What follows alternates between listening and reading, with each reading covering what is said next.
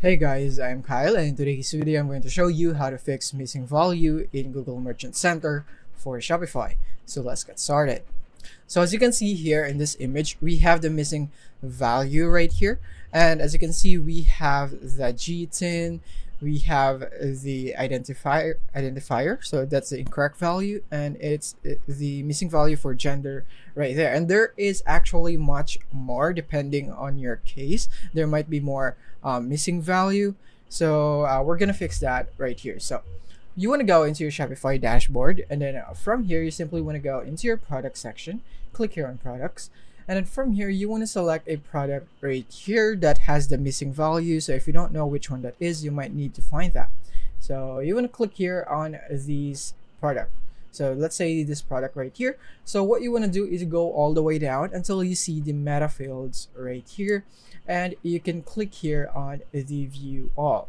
And then from here, you can see that I have the GTIN right here. So as you can see in the picture that I have showed you earlier, I have a missing value for GTIN. So all I have to do is input a value right here. So maybe I can just put something random right there. And now I have a value, and the error for the missing value should be gone by now. So that is basically how you do it. You just need to go into your product meta fields, and you should be seeing it right here depending on the definitions that you have or the kind of meta fields that you have right here. There might be age group and so on. You might have some gender missing values right here.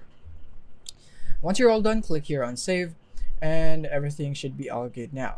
So if you're wondering that this would be too much hassle if you have so much product, then what you can do is basically it will be easier to do this in bulk if you have the Google and YouTube right here. So when you have this, then basically you can see all of your products here in the Google Merchant Center, and from there you can just edit the meta fields in bulk. But this is also a way to do it. So that is basically it for this video. I hope this video helped you out. Thank you for watching.